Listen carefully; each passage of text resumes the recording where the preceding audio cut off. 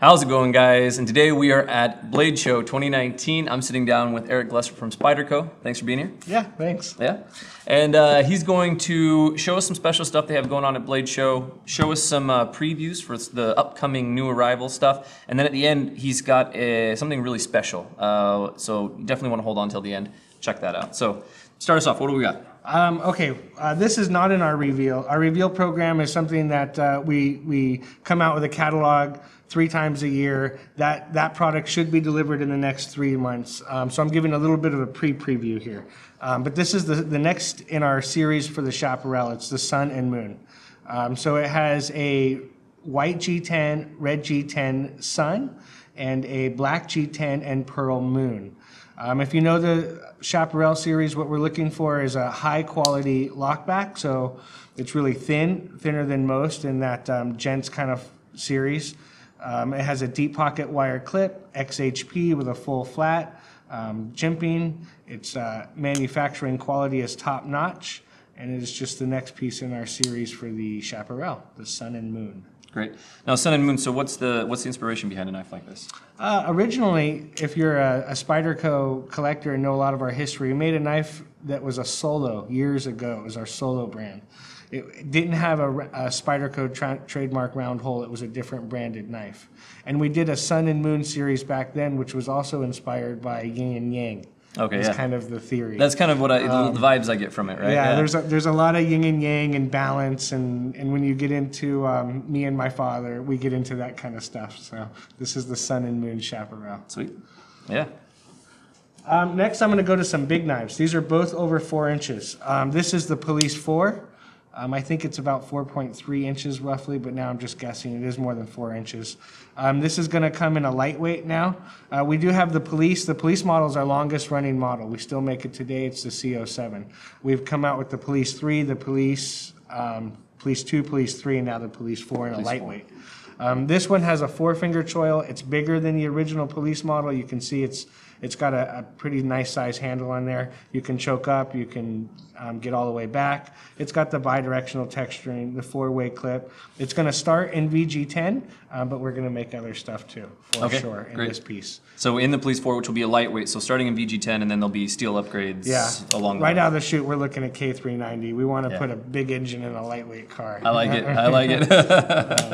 So that's coming down the line. And then staying with the big knives, this is also more than 4 inches. That's the Native Chief. It goes right off of the original Native, very much in the same ergos, but it's got G10, the full stainless backspacer, the 4-way clip, the full flat grind, the American made, the clean jimping, the high quality backlock. The Chief is the next USA made big knife. Yeah, this is actually a really neat knife. May I hold it? Yeah, please. Oh, got a little struggle there.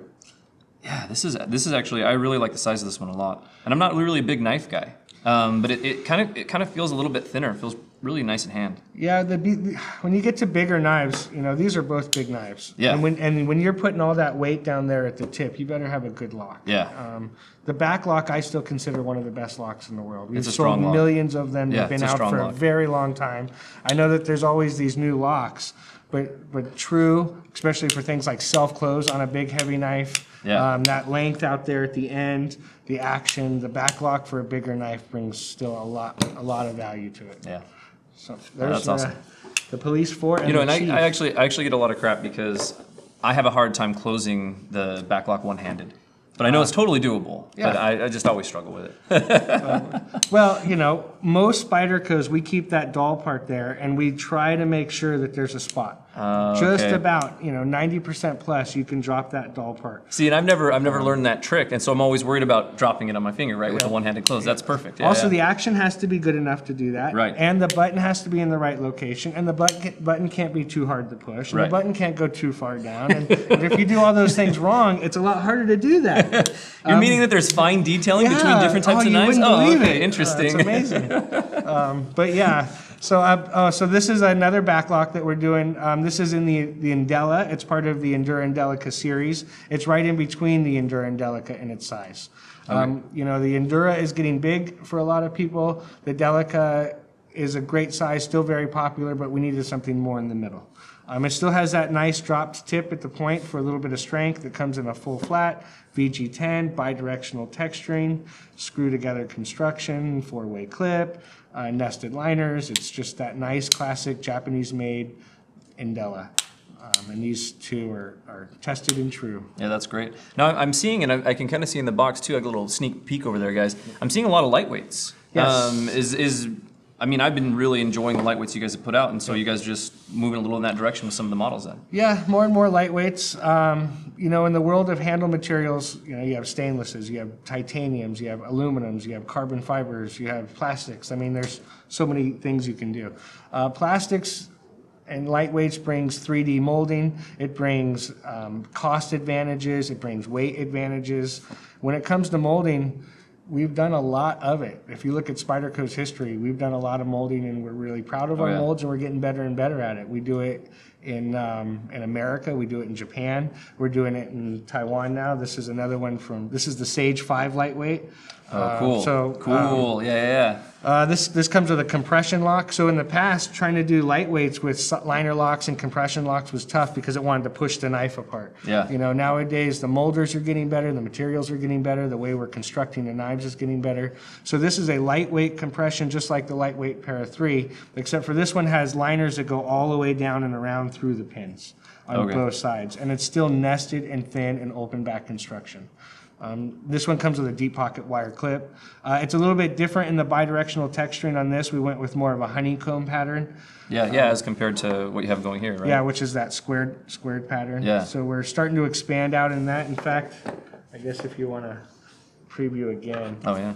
See, that's the Cara, the Endura, and the Sage, but they all have bidirectional. This is ovals, honeycombs, and squares. And we're still developing that, the size, the depth, how much it grabs. I mean, textures is a big world. No, it really is.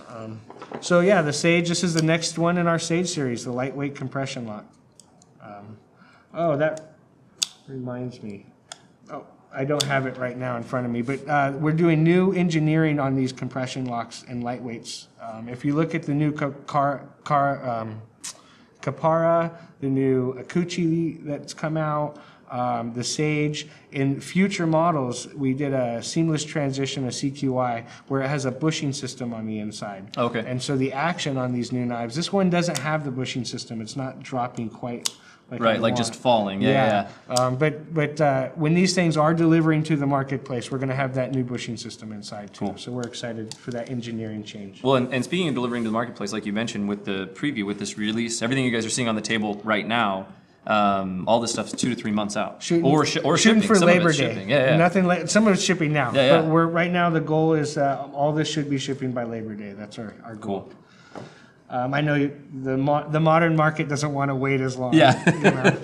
Well, I have to admit, even on my end, I have to admit, sometimes we've sat down and you show me an awesome knife, and then it's like 12 months later, and I'm like, okay, I can get it now. Well, so it's nice to have this. The old days, you came to January, you showed your product for that year, and you dashed it out through the year. But people can't wait that long anymore, and I understand. I'm that way. Yeah, I'm impatient.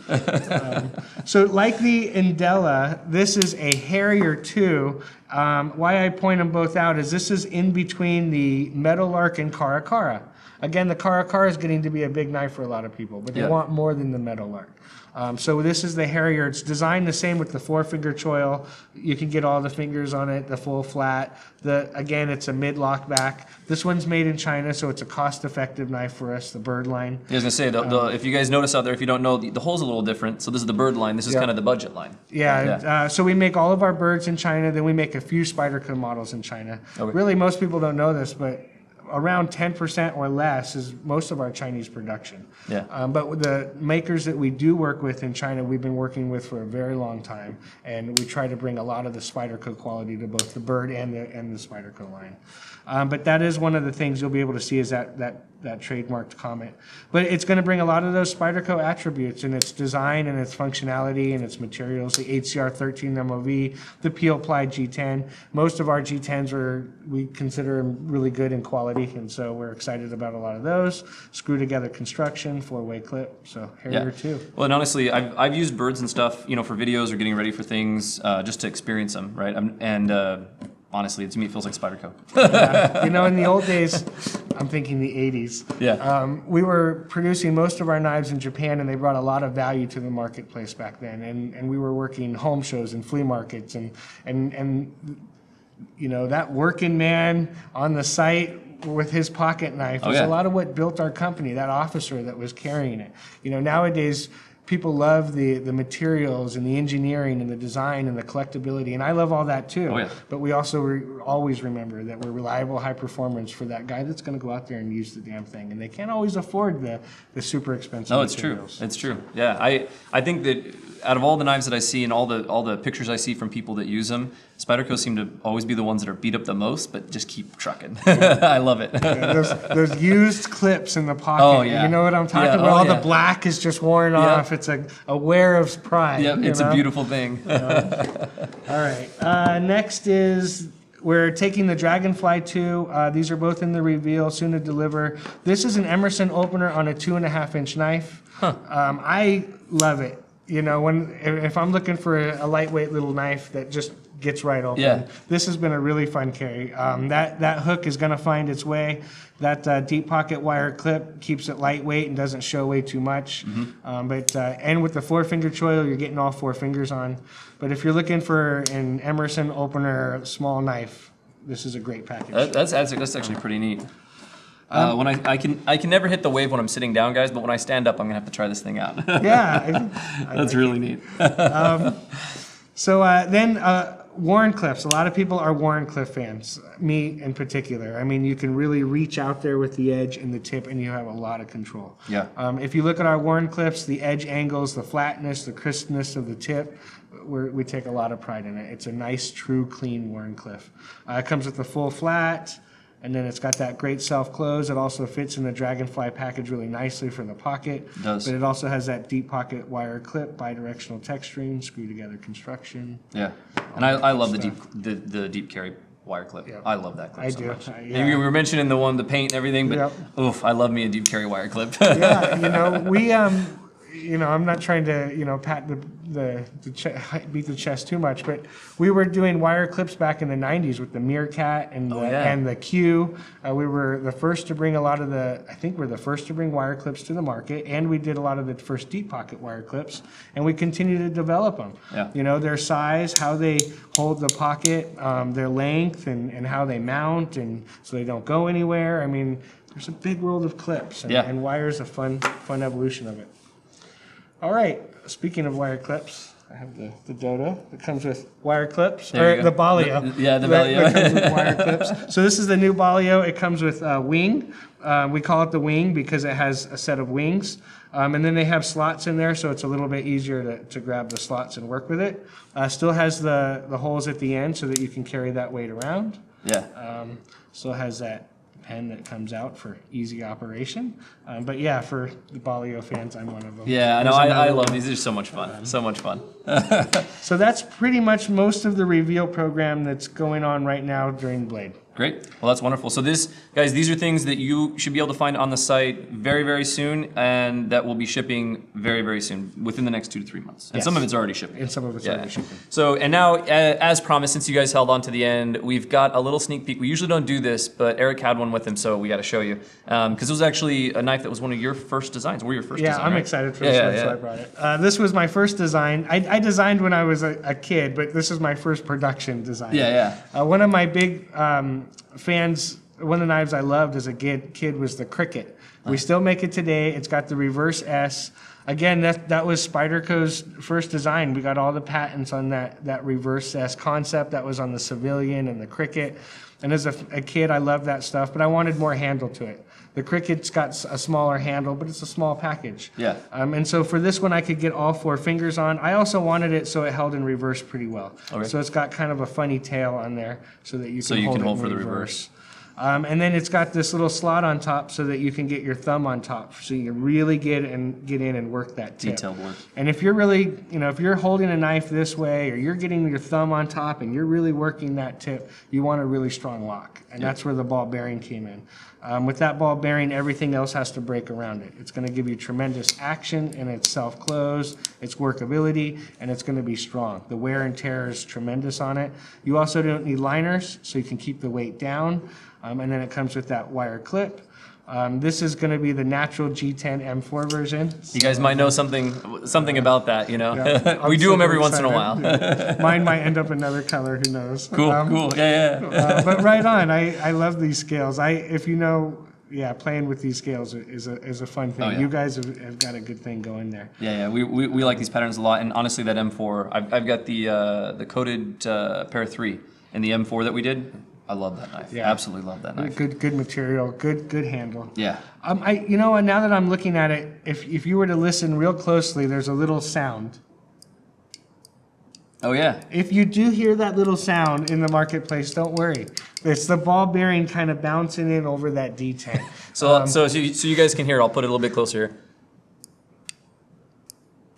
So it's that little click is what he's talking about. So there is a tiny little click on most of the dodos. You might get an oddball that doesn't have it, but for the most part, that little click is there. The only reason I say it is because before I know it, somebody's going to be on YouTube or something talking about a little click on their dodo. Right, it's got this little click to it. It's like, no, it's okay. It's supposed to be there. The knife still works well. So unfortunately, guys, we are giving you a little taste, but we have no idea when these are going to be available. Yep.